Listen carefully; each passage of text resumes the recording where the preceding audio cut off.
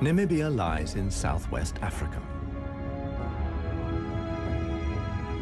The Namib Desert stretches for almost 2,000 kilometers along the coast. To the north, the desert is crisscrossed by several dry river valleys. One of them is the Huanib Valley. It runs through the desert for several hundred kilometers and ends in the sea.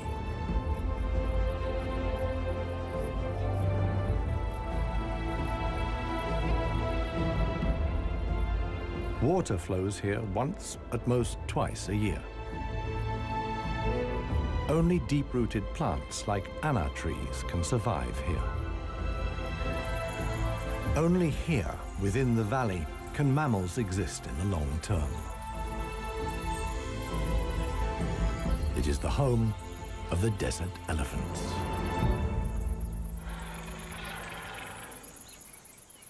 In contrast to their other African relatives, desert elephants live in particularly small family groups. They are so rare and their way of life is so special that they're under the constant supervision of scientists who've also given the elephants names.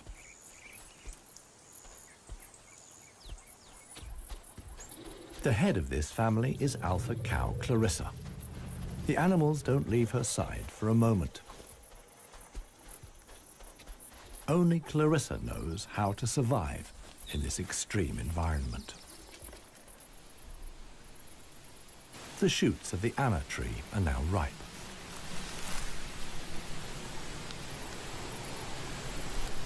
The pods contain protein-rich seeds.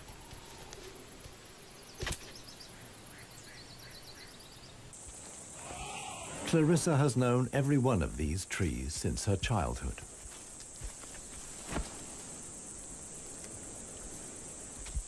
Even the youngest, Maya, tries the shoots. Here, however, experienced trunk-tip control is required. It's easier for her to get the protein she needs from her mother's milk. Desert elephants only have half the number of calves as other elephants. The male animals stay with their mother's family until they reach sexual maturity. With mock fights, they prepare for life without the protection of the females. Adult bull elephants are loners or travel in small groups. Jappy is the most skillful of them.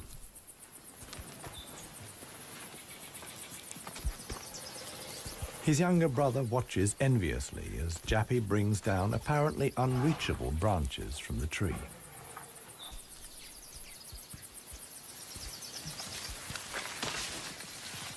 In the valley, Jappy is well known for such tricks. He learned them from his father. Friendship among bull elephants has its limits. Jappy is certainly not willing to share his branch with his younger brother.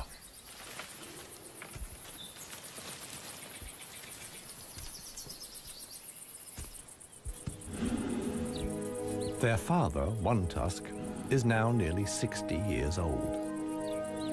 His trademark is the missing right tusk, lost long ago in a hierarchical battle. For years, he was the undisputed king of the Huanib. Now he lives in seclusion. One tusk's legs are weak. He can no longer keep up. The aging bull is already being watched by a male jackal, which lives in the Huanib Valley with its partner. Jackals mostly hunt smaller animals, but they wouldn't turn their noses up at a dead elephant.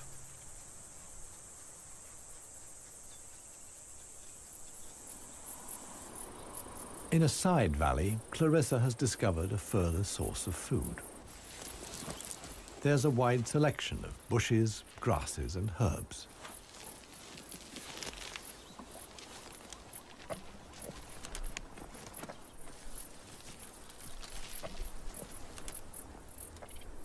The elephant's climbing skills far surpass those of their savanna-dwelling relatives. This, too, is a form of adaptation to their special habitat.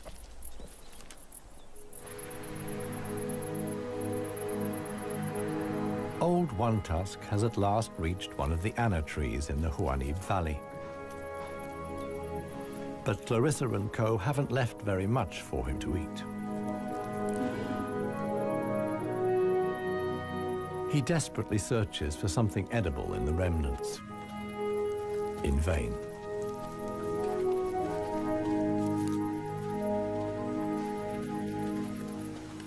For the inhabitants of the Namib, survival is hard. They're used to going for long periods without water. Many get liquid from their food or know secret sources of water. Regardless of size, every green leaf contains a minimum of liquid worth harvesting.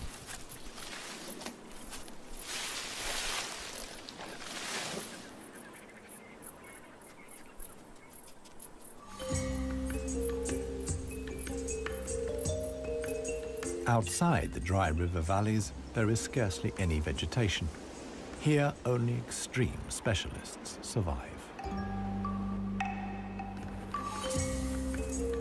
The Namib desert beetle is no bigger than a fingernail. As all animals, it depends on water for survival and has developed a special strategy.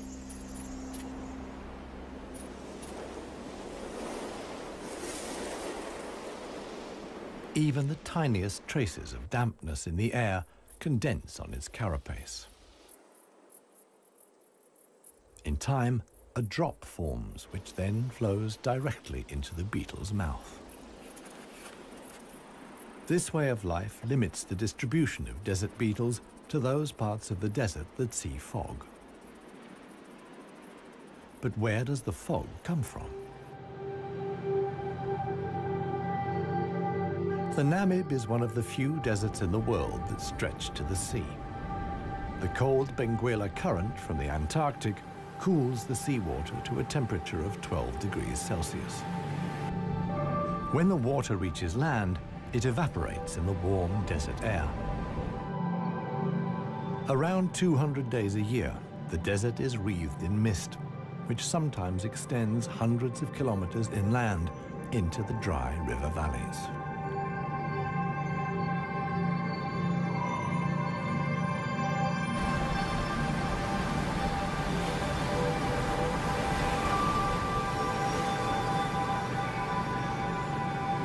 The Benguela current doesn't only bring fog, it's also rich in fish. The animals that benefit most are the brown fur seals.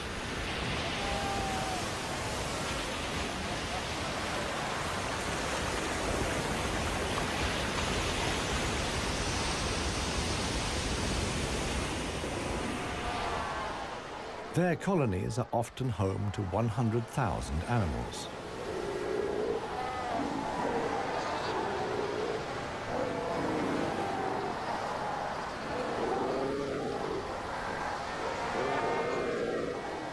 Right now, there's good reason for so many seals to congregate here. The mating season is just beginning.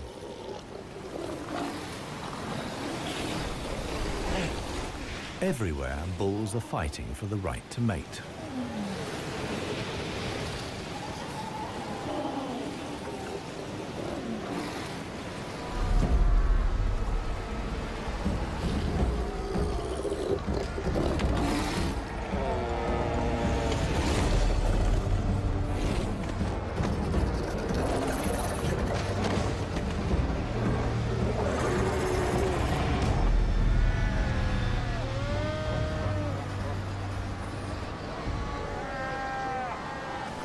The strongest conquer a whole harem and then have their flippers full.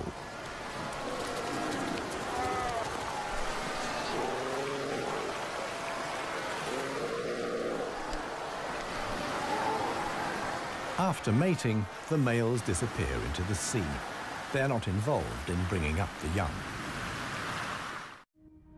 The fog sometimes penetrates as far as the Huanib Valley.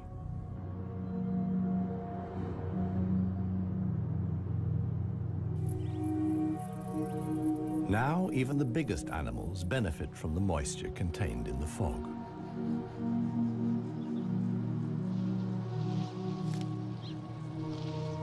Jappy and his brother can take on a lot of liquid from the drops of dew on the plants they eat. This allows the elephants to go without water for up to 4 days at a time.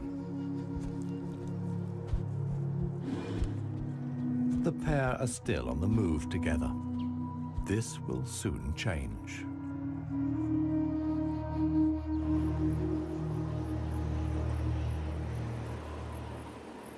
As the fog lifts, the sun illuminates a very special event. Families of elephants from other dry river valleys are on their way to the Huanib Valley. They're following the calls of their relatives, which they pick up via the soles of their feet, as via a stethoscope. More and more elephants join Clarissa's family. Some of the animals haven't seen each other for years and exchange affectionate greetings.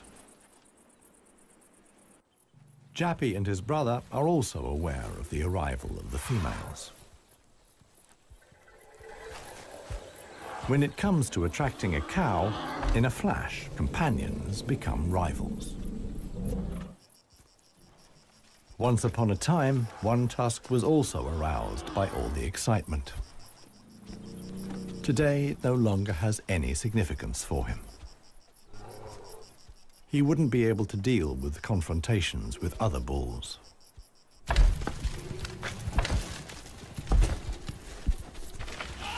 His sons and grandsons, on the other hand, are very excited. For them, it's important to make the most of the female's willingness to mate and prevent others from taking advantage. In the end, however, Jappy only manages to achieve his goal by means of a trick. He abducts the alpha cow, Clarissa.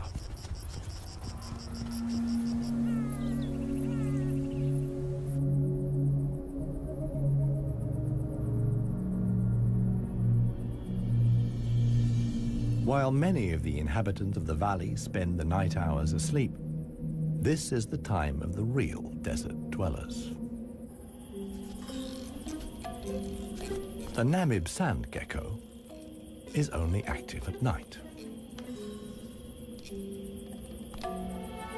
In the darkness, the little predator looks for crickets and spiders.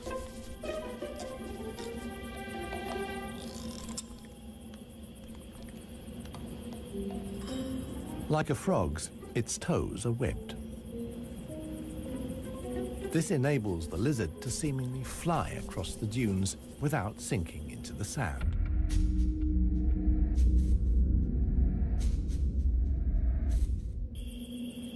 But it also needs to be on the lookout.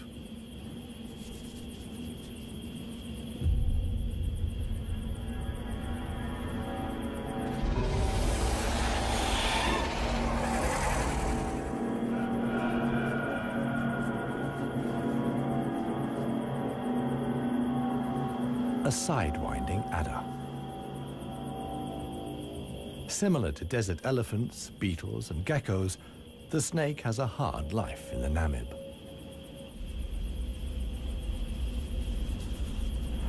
It has to hunt successfully to survive.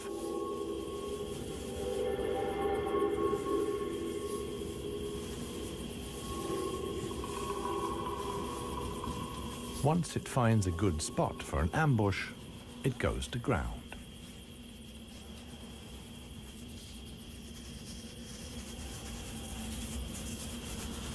The snake is a predator that lies in wait for its prey, relying completely on its camouflage.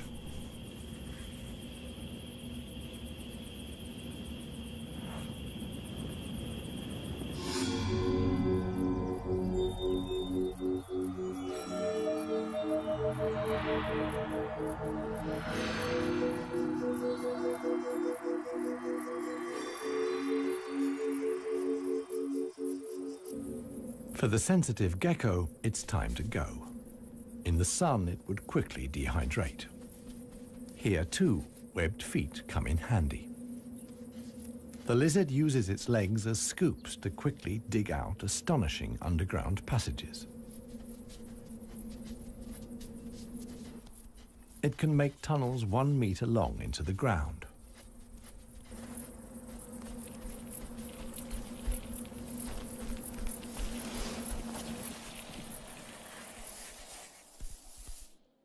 Here, it's safe.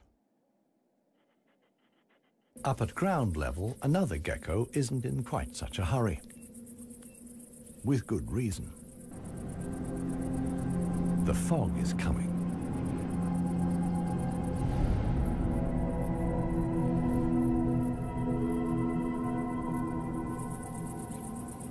The lizard's large, mirror-like eye surfaces allow the fog to condense here. At last, water.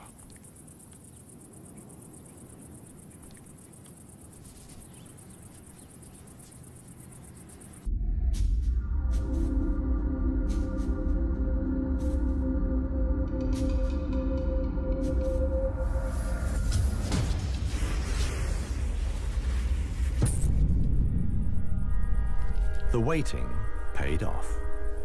This morning, the sidewinding adder can have breakfast and get some liquid into the bargain.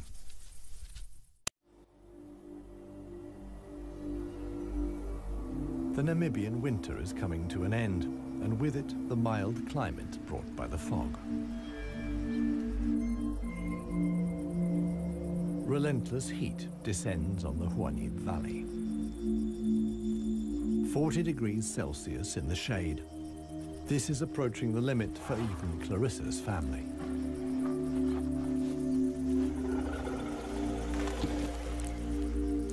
Elephants don't sweat, and so protect themselves against overheating by fanning their ears. But it seems too hot, even for that. The heat is hard to bear for all the animals, but for the youngest, the sun can be lethal.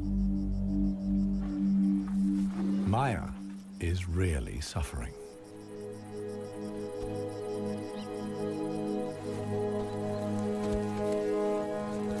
One tusk mobilizes all his efforts for one last attempt at an anna tree. But he no longer has the strength. Exhausted, he withdraws to the shade. During his long life, his legs have carried him more than 400,000 kilometers. As with most bull elephants, the last few steps he will take alone. Despite the heat, Clarissa can't afford to take a break. She urges her family to move on. Desert elephants have to spend up to 20 hours a day eating 200 kilos of plant material.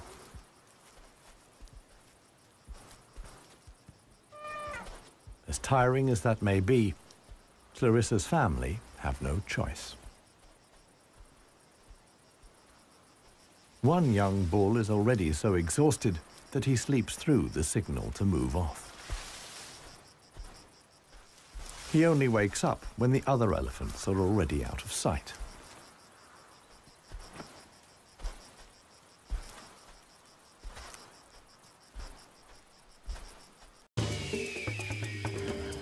This show was created for you and your family to watch together. Welcome to Nat Geo Wild. It finally dawns on him that he really is all alone. Clarissa and the rest of the family have noticed his absence. The animals try to locate each other via smell using their trunks, which are extraordinarily sensitive.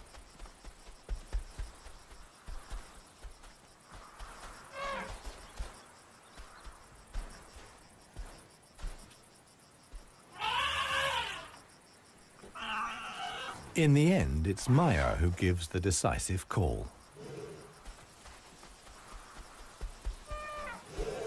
Now the straggler knows which way to go.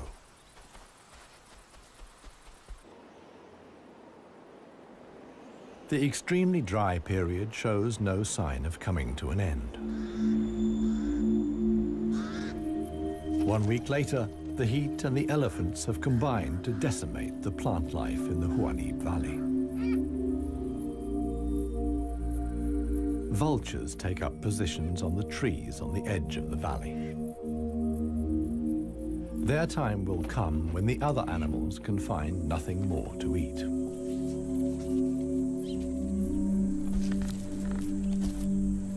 For Clarissa's family, a dead tree now becomes the sole source of food. In the desert, a tree of this size takes years to break down. And it's the elephants that turn it into food again for the other animals. They themselves only use 60% of what they eat. The rest they excrete undigested. In this way, they distribute seeds, like those of the anna tree. Some animals, like the helmeted guinea fowl, take the majority of their food from what the elephants deposit. In times of scarcity, even the Huanim Valley baboons look for something edible in the elephant's dung.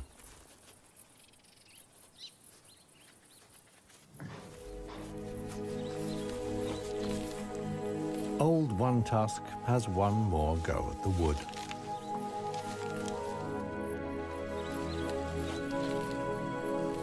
But elephant molars only grow back 6 times. One Tusk's teeth are worn out, and his attempt to eat wood the way he used to is doomed to failure. In other parts of Africa, older elephants seek out swamps where they can live for a while longer on softer leaves. Here, there is no such possibility.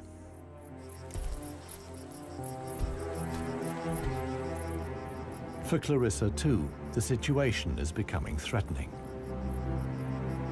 She and her family must leave the valley and seek food and water elsewhere. Other families join the trek. Only Clarissa's knowledge of hidden water sources can save them now.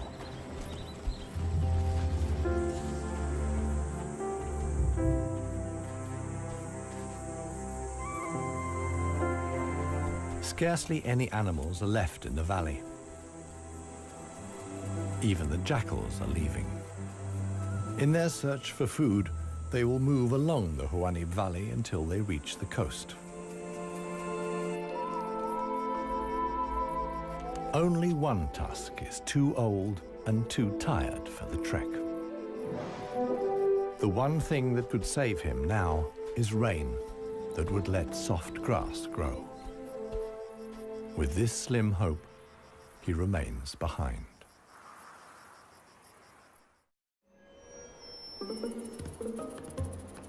The Namib desert beetle is also looking for something to eat. In contrast to most of the desert dwellers, it is not seeking fresh young shoots. The beetle is on the lookout for plant residues. The unceasing wind is a help. It sweeps fragments of plant life together in valleys and hollows between the dunes. Mostly it's just a few bits of leaf. But sometimes it collects and becomes something like a herbal rubbish dump. Although the plants are completely dried out, they still contain important nutrients.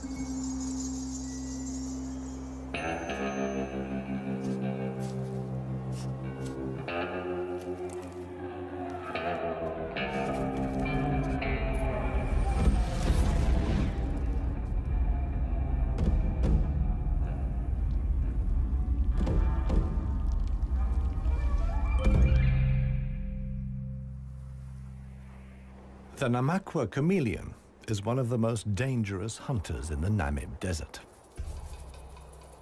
For desert beetles, at any rate.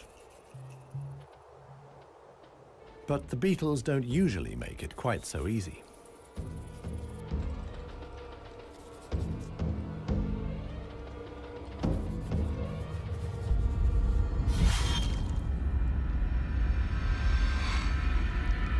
The beetles aren't only full of protein, but also provide essential liquids for the lizard.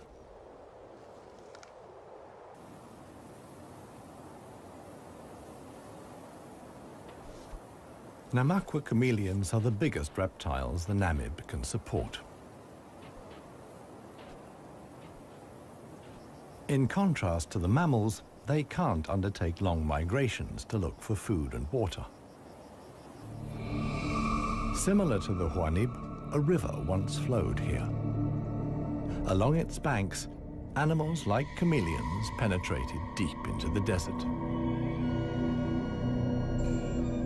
Hundreds of years ago, the dunes slowly invaded the riverbed and cut off the water supply. This process was so slow, however, that the animals had time to adapt to the new conditions.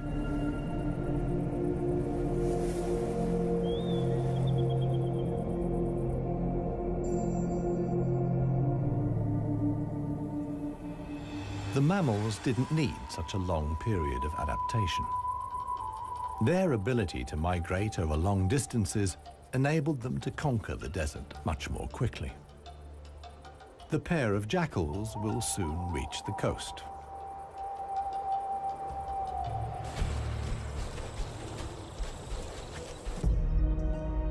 Clarissa, meanwhile, is still searching for water. Little Maya is already exhausted.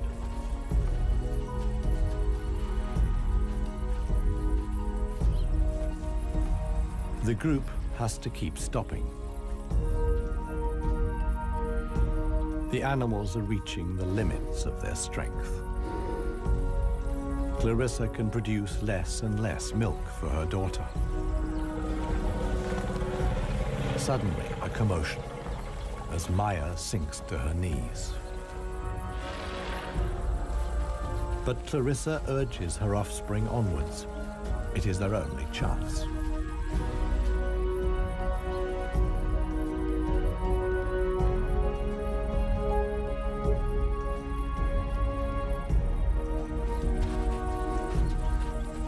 As dusk falls, they finally arrive.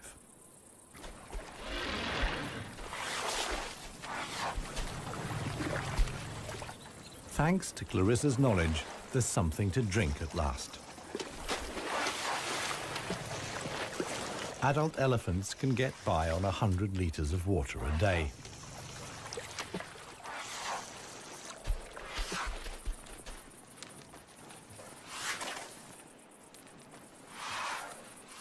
The subsequent dust bath serves to protect the elephant's skin from the relentless sun. The trek to the next source of food is long. The following morning, Clarissa will move on.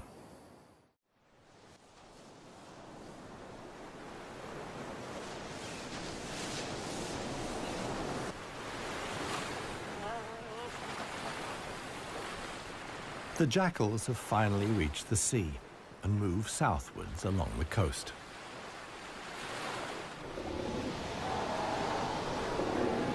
The new generation of brown fur seals is just arriving. Many of the mother animals are heavily pregnant. This young mother hasn't long to go.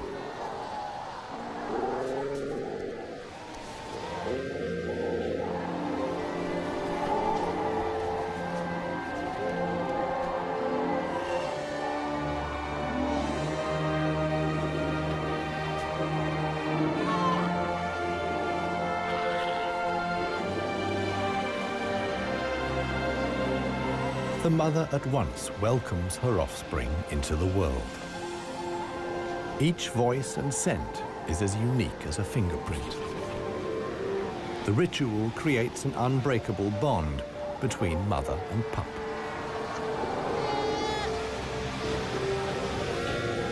Directly after the birth, the pup has to be suckled.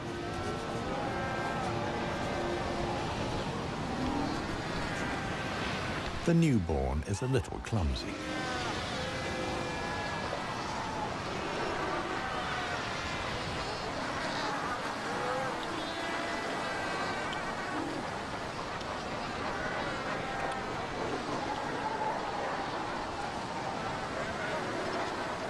The young mother is not alone. Tens of thousands of other females have also given birth. Space is at a premium in the colony, a risky situation for the babies.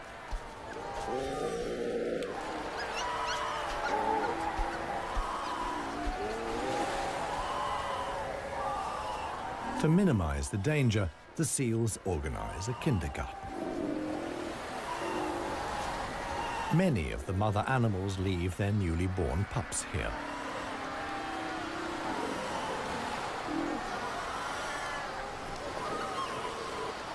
The nursery not only offers the young pups protection, but also makes it easier to find them later.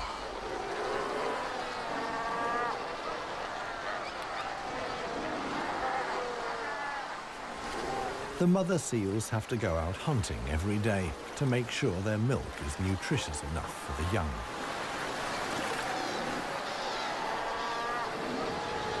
But when choosing the location of the kindergarten, they forgot about the tide.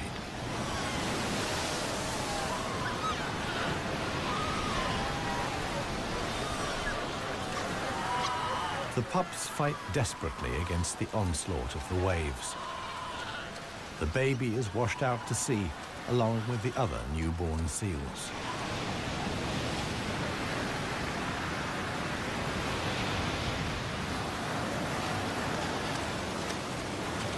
Seal pups can swim, but they don't have the protective layer of fat of adult animals. The pup fights for survival. Another is slowly but surely losing the battle. Within a few minutes, the pups are so exhausted that they can no longer keep their heads above water and drown.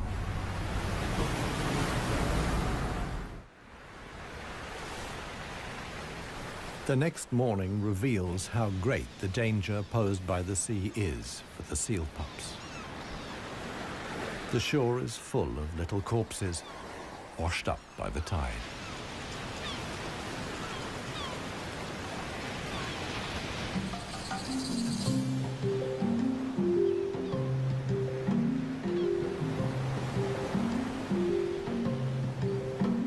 The jackals from the Huanib.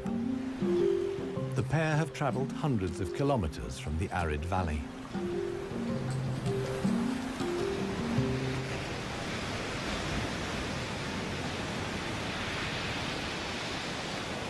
The seal colony is now their only chance of food. Jackals aren't choosy. For them, eating carrion is nothing unusual.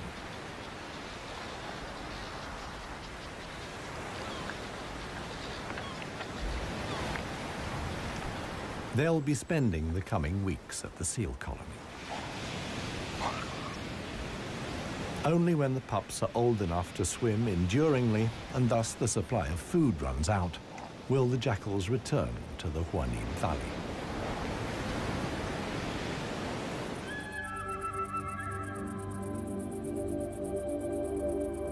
It's not only the jackals that undertake such long treks.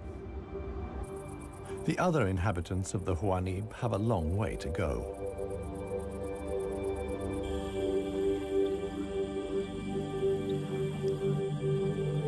An oasis hidden deep in the desert. Oasis.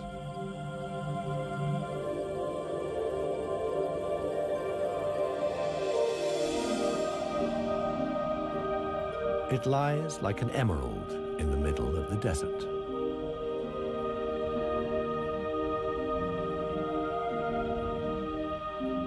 A thin band of loose vegetation lines the watering hole.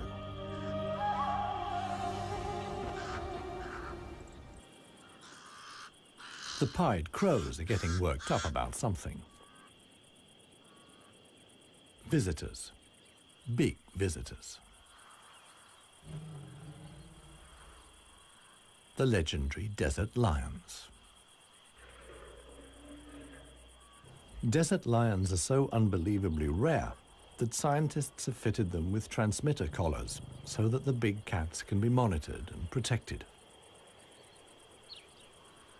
Two females have taken up positions in the undergrowth with their young. The experienced predators know that it's just a matter of watching and waiting. And indeed, many animals are making their way here. The oryx's numbers have thinned noticeably. Some are lagging far behind the main column.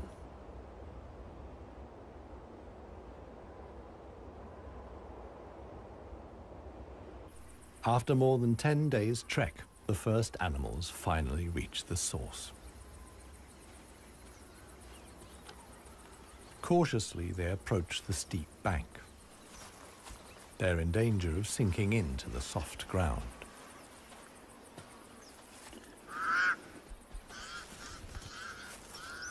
The pied crows sound the alarm again.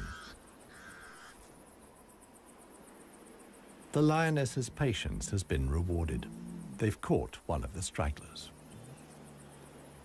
One lioness keeps the oryx in check on the ground. The hunting lioness is completely exhausted. Fighting the antelope has taken the last of her strength.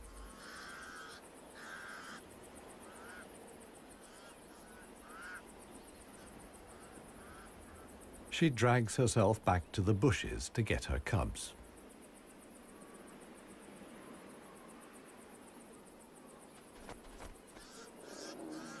The other lioness keeps the pesky crows at bay.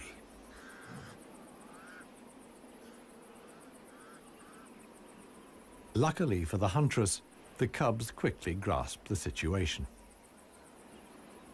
They can hardly wait to get their teeth into some fresh food. All the animals here are fighting for survival. The lionesses won this round.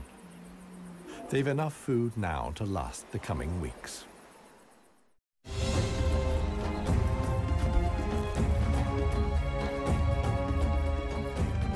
Clarissa and her family have finally reached the neighboring dry river valley.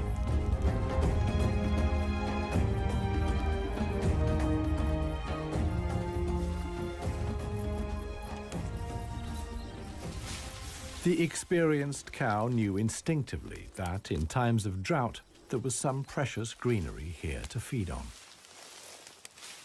The exhausted animals can at last fill their stomachs again.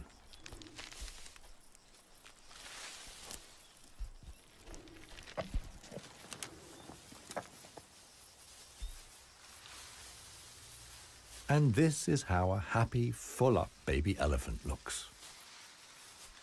Maya in paradise.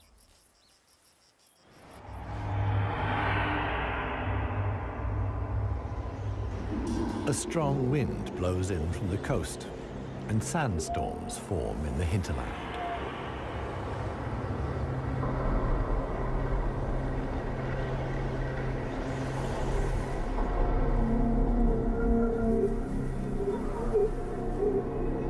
They reach the river valley where Clarissa and family have found food and shelter. Sandstorms like these are the harbingers of heavy rain.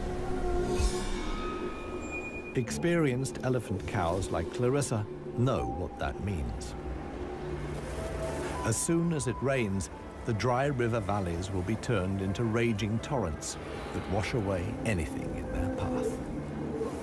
Imminent danger for the family of elephants. Time to move on again. Now the safest place to be is outside the valleys. How right Clarissa was can be seen the following day. Water in the dry river valley.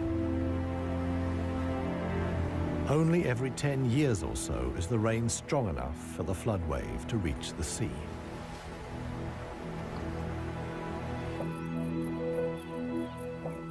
Just a few days later, the first green shoots begin the transformation of the dry river valleys.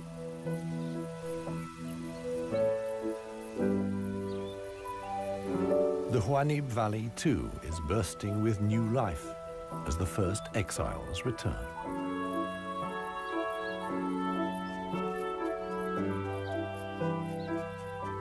For one animal, however, the rain came too late. Old One Tusk succumbed to hunger before the first drops fell.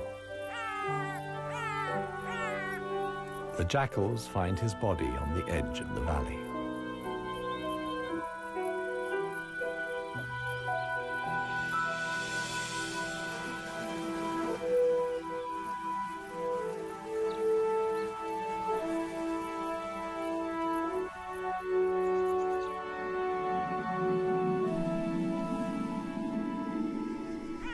The jackals don't approach the body until evening.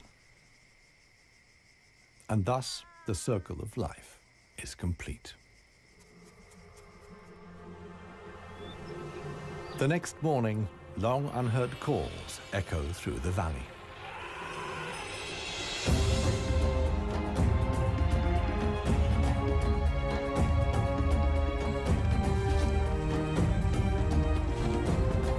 Clarissa is back. Her family survived the floods unscathed. Maya, too, is thriving. At last, the newly greened Huanib Valley comes into view.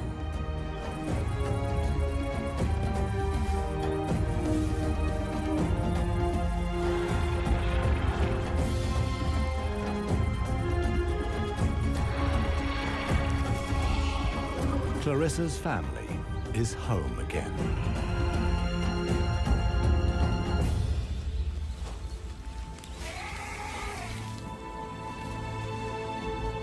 Jappy will pass on the genes of his father, One Tusk, and with them, his strength and intelligence. Clarissa is pregnant with his baby. The alpha cow will induct each new generation into the secrets of the desert elephants. This is essential for their survival. The Huanib River Valley is probably the last real wilderness in Namibia, one in which only the cleverest, most intelligent of the animal world can survive. A life of extremes in the home of the desert elephants.